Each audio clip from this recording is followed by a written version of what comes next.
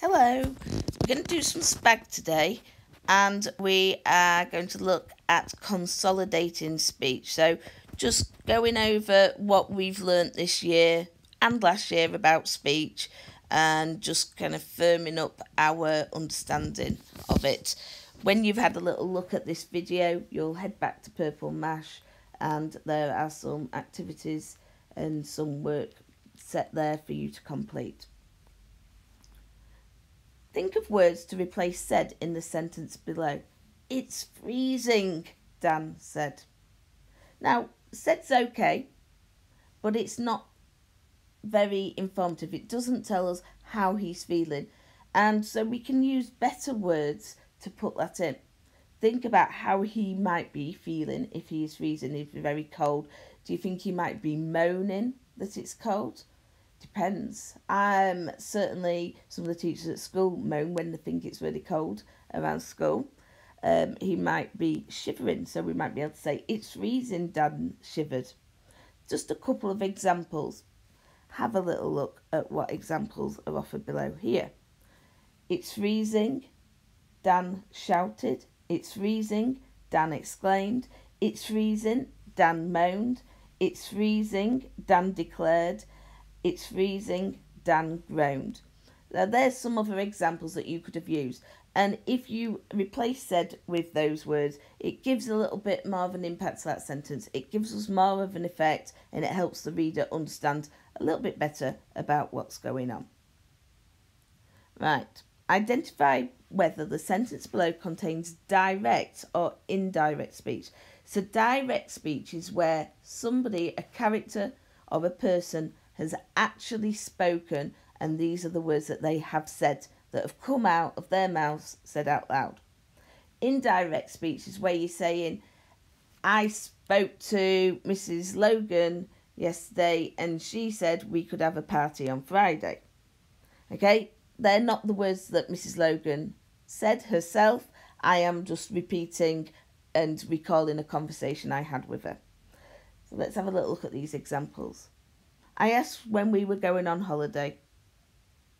That is indirect speech then, because you're just saying that you asked that question. You haven't said, I said to my mum, when are we going on holiday, mum? Which would have been direct speech.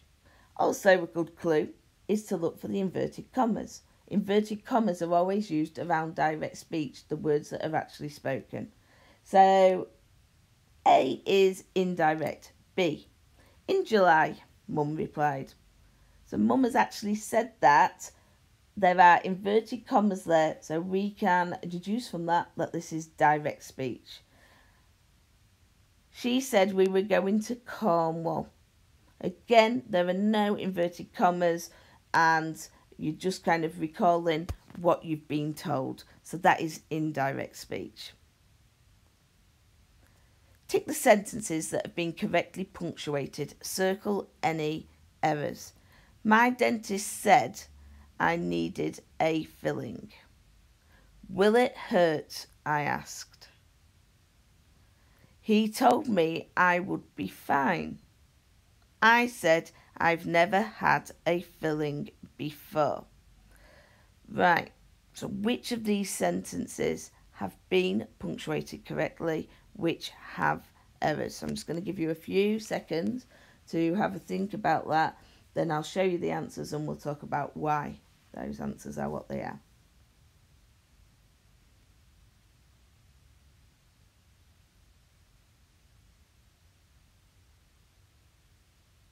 Okay, so let's have a little look at the answers. The first one, you're talking about indirect speech, and my dentist said I needed a filling. There's no need for that comma there. You only use a comma when you're going to put some direct speech in, and that will be shown with the inverted commas as well. And because there are no inverted commas there, we know there's no direct speech, and that comma on the line is not needed. Will it hurt? I asked. Now, that's direct speech. We know that because we've got the inverted commas. After will it hurt, we've got a question mark. Now, between the speech and the rest of the sentence, inside the inverted commas, we usually have some punctuation. And, well, we always have some punctuation, so it could be a comma, or it could be an exclamation mark, or in this case, because it's a question mark. So that's correct. He told me I would be fine. So the dentist has reported that you're reporting the speech that you had with this dentist. So that's indirect speech. He told me I would be fine. Absolutely fantastic. No need for inverted commas. No need for commas. I said I've never had a filling before.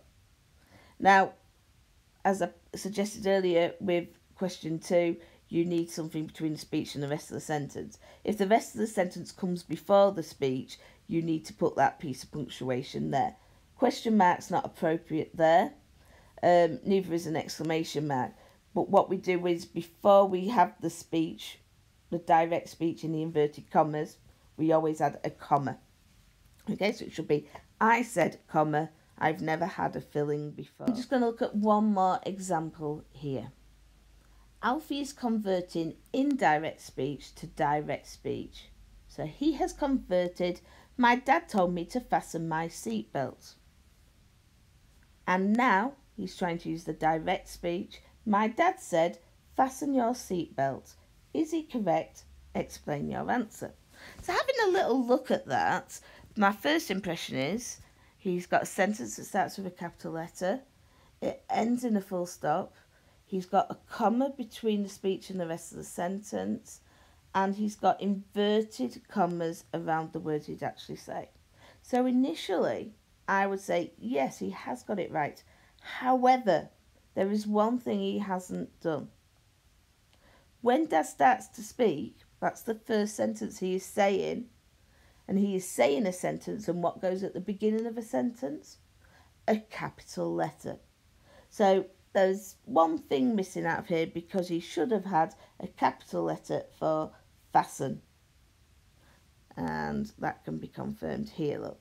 So Alfie is not correct, because fasten needs to begin with a capital letter.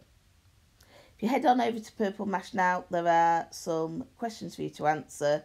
Good luck. And just remember all of your rules about direct and indirect speech. If it's the words that somebody would actually say that you would hear coming out of their mouth, it's direct speech. Otherwise, it's most likely reported speech. Good luck, folks.